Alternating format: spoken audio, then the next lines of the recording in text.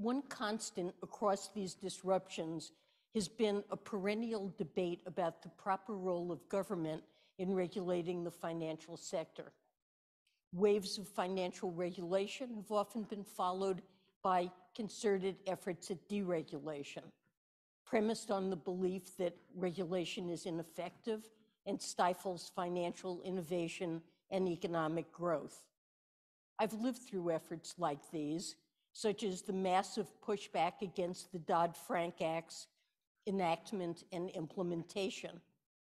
And my response has always been that a stable and resilient financial system is not only compatible with responsible innovation and sustainable growth, in fact, it's a prerequisite for those goals.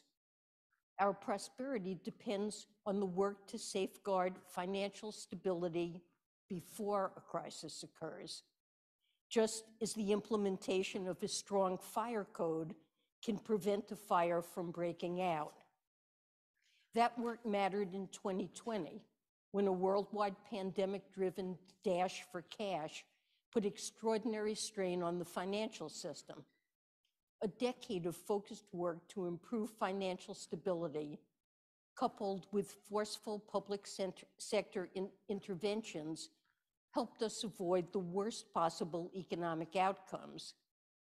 This work also mattered earlier this month when we encountered two bank failures with a stronger financial system and hard-earned lessons from the global financial crisis.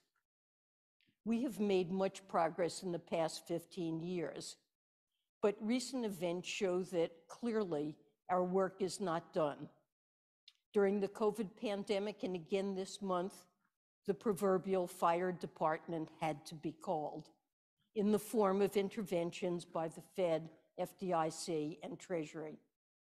These events remind us of the urgent need to complete unfinished business, to finalize post-crisis reforms, consider whether deregulation may have gone too far, and repair the cracks in the regulatory perimeter that the recent shocks have revealed.